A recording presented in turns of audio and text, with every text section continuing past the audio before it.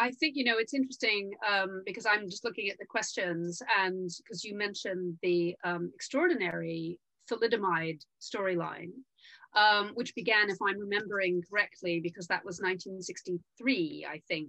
61, so series 5, yeah. Series 5. And so I'd like to start by asking you, Heidi, kind of how you choose, it's a bit about your writing process too, kind of how you find and choose those storylines, and then also the research that you do to equip you to write them. Well, certainly with thalidomide, that was almost unique in that I'm the same age as the thalidomide survivors. I had to stop and think how old I was then, but I was born in 62. So as a child growing up, I was very aware of children who were affected by thalidomide. They were very visible as they should be. And so I was aware of it. There were some very good films and documentaries, perhaps in the 70s and 80s, because that's a fight for compensation that is still not resolved. But I knew that thalidomide babies were being born for 2 or 3 years before the threads were drawn together. And there was an epoch-making letter to the Lancet in December 1961, where an Australian doctor noticed the prevalence of anomalies in newborn babies, where the mothers had taken medications, which could be cough mixture. It wasn't always the Distaval pill. And he made the link, and suddenly there was this explosion of acknowledgement. But that was in December 1961, so I knew that revelation would come at the end of series 5. Every series we do is set in a specific year, and that's purely because we do a Christmas special every year. Time has to move on between series. So I realized that we couldn't reveal thalidomide until the very end of series 5, but what we could do is make that story richer and more meaningful by commencing that series, which, the first episode normally takes place March, Easter, with the birth of the thalidomide child. So I threaded it through the series. So that was an almost unique example of me wanting to do something, knowing I couldn't do it until a particular series. And of course, when I first had the notion of doing thalidomide, I think we were only on series 2 or 3. There was no guarantee we get to series 5. We did, and that was how that story came about. But what I always do is I do my own research relatively informally initially on the internet. I look at medical archives. Hansard is a great one. If you just are prepared to spend days going, which I love doing. But you're literally going back to the horse's mouth. You're looking at history when it was new, history when it was policy or argument. So that's very interesting in a contextual way. I like to do my first storyline and then my first draft of a script just to get the story shaped up, but relying largely on my own research. And then we start to bring the experts in. Obviously the Thalidomide Society became involved, but to pull something else out of the air, perhaps we did an episode about Huntington's disease, which at that time was known about Huntington's chorea. And that was something I'd seen a documentary years ago. I find any notion of a hereditary genetic disorder very poignant because you're looking at how it affects perhaps a mother and daughter, for example. But then you bring in the experts. And we always try and bring in 2 experts because inevitably, that's a good way of getting balance, but inevitably one of them will have more of an idea about what you have to do in a drama. Because making a factually based drama work is often about what you leave out. You can't stuff every punctilious point of research into a drama because it just becalms it, it drags it down under the water. So then we take expert advice on content and that's it really. And 1 or 2 of those experts will be on set. We had a wonderful, very elderly dentist came on set a few times bringing his wife because at one point we had a dentist and, dental care was very different then. So it's a case of me getting the inspiration, me doing my own research, but then bringing in the experts to make sure we're watertight. But it's interesting what you're saying, Heidi, about, of course, it's very important that it's a drama and not having to shoehorn too many kind of facts or informational points. I wonder, Steve, maybe if that was perhaps, I'm guessing, some of the impetus behind something like Dr. Turner's casebook, because in your other life as a science communicator, that must be very important to you. There's a marvelous science communication point with all of this, wearing my other hat, which is that, what Heidi articulated beautifully then was you begin with the fact a lot of people talk, and even in science communication, they talk about, yes, but is it accurate? You've got to be accurate. Is it accurate? Accuracy. And nobody quite unpicks that word. But Heidi brought up some very interesting things there, and it's worth unpicking them. What do we mean when a drama is accurate? Okay, so if you take, let's use the Down syndrome example. When we've had stories more than once, and of course we have a leading character who is someone who has Down syndrome. And he is every part, Danny is every part a part of our production. Now, if you say, well, accuracy is making sure that a story about Down syndrome is accurate. Now, if you go to a doctor, as a science community, you go to a doctor and you ask about accuracy for Down syndrome, he will tell you rightly about the chromosomes, and they may be something about Pallas tetralogy, phallus tetralogy, or about the facial appearances, and all of those, and they're all accurate, and they're all things, but are they the ultimate accuracy for drama? No. Accuracy begins there. But then, if you bring in the Down Syndrome Association, that of course we would bring in, is that what you want to know in drama is, what kind of names did they call your child?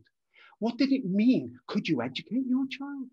What did your child feel? And by the time an actor gets to set, it's, how do we feel about this? Okay, we know what the facts are. So the facts begin as a kernel, and I like to call it authenticity. So facts start.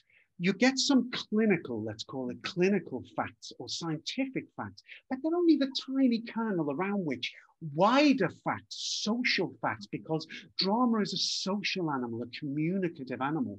And in science communication, that's only the beginning. And so what I've got to be, saved through the doctor who watches this child survive through the night and realizes it's a survivor, that's not just about chromosomes. The chromosomes are important, and clinical facts are important. Using the right equipment is important. But by the time guys like us get onto the set, what you really want is, what does it mean? How scared would he be? How would he feel about this? And this is life. This is where drama becomes life. And one more thing to say about the science communication of our series is scientists often talk about, scientists talk to the general public, this entity, this strange, weird entity of which they are actually a part. But there's a lovely separation, and science communicators know this debate well. You say, well, what is the general public? What is this a great Untermenschen, these general public? And of course, it doesn't really exist. The public is a wild and amorphous thing.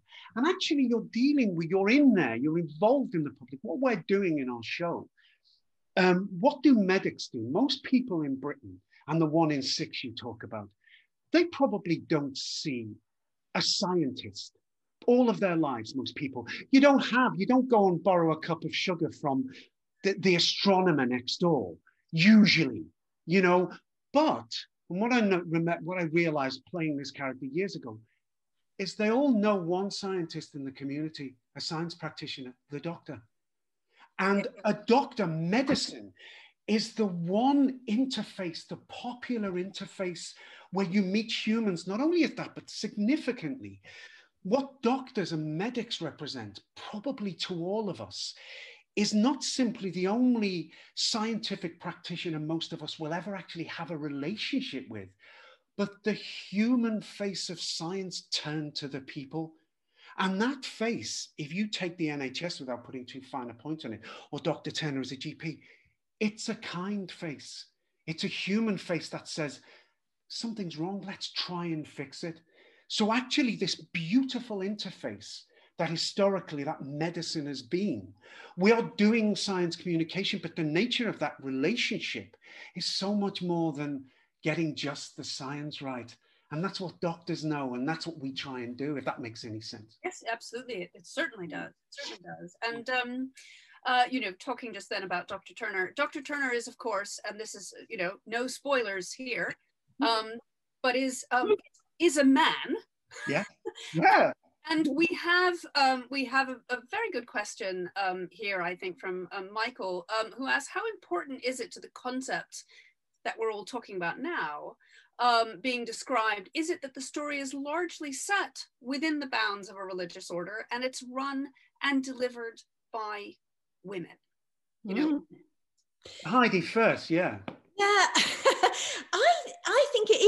interesting one, because at that time, most GPs were men.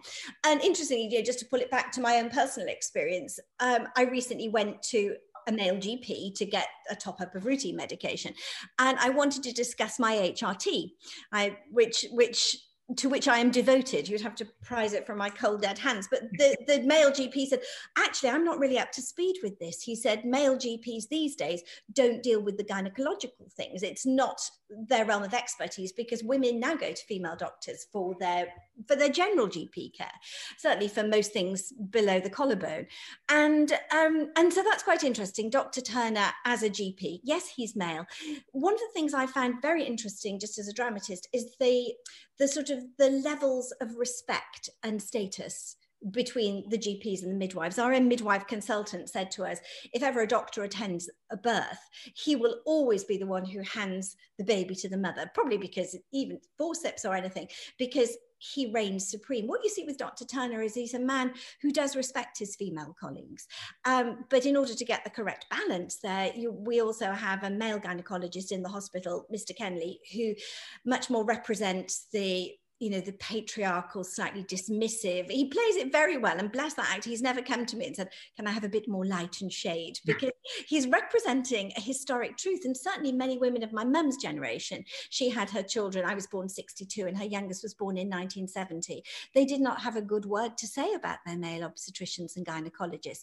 I think Dr. Turner does represent something that was unique to that period, which is the GP obstetrician, who would deliver babies as well in a domestic setting or in his own little maternity home. I do think it's important that our gaze is female in Call the Midwife. That is absolutely, my gaze is clearly female.